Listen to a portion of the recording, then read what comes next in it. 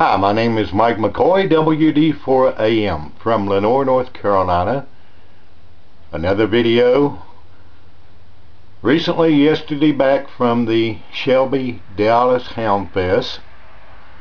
I would like to show you some of the vintage AM equipment that I purchased.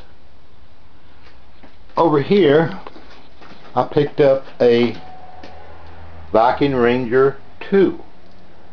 Now, I will restore this transmitter and give you a later video later on the progress of restoring this transmitter. It consists of two 6146s and the final modulated by 807, but the gentleman I bought this transmitter from indicated that he utilizing a different modulation tube, and I don't know what it is yet until I get into the transmitter.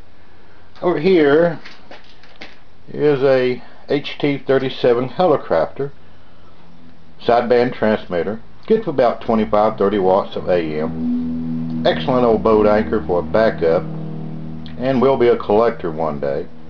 And over here picked up a nice vintage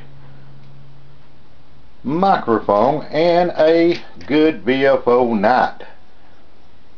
I can utilize that either with the Ranger. Now, the special find that I found for all you military folks is the ART-13. These transmitters was built in the 40s. Was in B-17s, B-29 bombers. Now this one is not original ART-13. As you know, it has been downsized and put into a new self-contained box.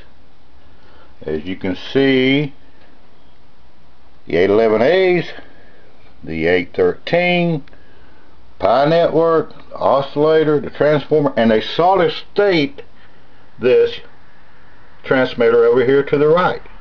Now I have no documentation on this. Right now I got it tore down. I'm changing the mic input circuit. As you see, the new relays, the new wiring. Whoever built this, it's been recently, and done a great job. And the meters on the front, antenna current, grid and plate current, and they added the input and output SO239 connectors. Come over here on this area, also your low voltage, high voltage switch. And what I like about it, they installed a good fan right in behind here for a cooling system. As the 120 volts go into the power supply connecting an octave plug.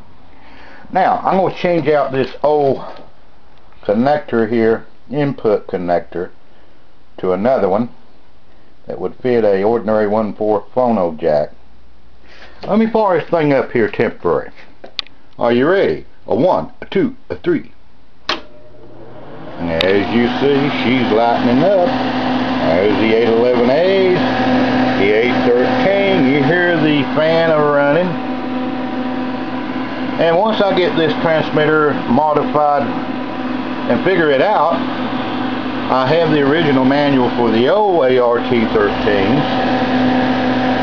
to hook a VFO to this transmitter. It should take off if the plate supply is still good, and I took measurements on that, and it is. Let me cut it off now. So this is very interesting. It's detailed work on this, taking a big ART-13 and take the parts out and made it self-contained and closed. Got a nice lid on it, as you can see, and hopefully I get this up running. Just a few modifications and a little bit more documentations. Sometimes when you go to a Hamfest, as long as I've been in amateur radio, I have shotgun and troubleshoot many a transmitters without manuals. Usually you can get a download, but this has been the gentleman that built this in Tennessee. I'm trying to get in touch with him, and I believe the VFO connection for this ART-13 is phono plug back here. When I get more time, I will experiment and keep you informed.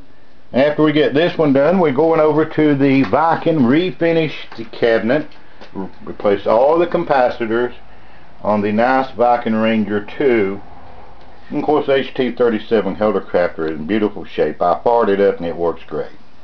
Once again, this is Mike McCoy, WD4AM in Lenoir, North Carolina, saying 73s with more projects and more unusual antique radio equipment. 73s.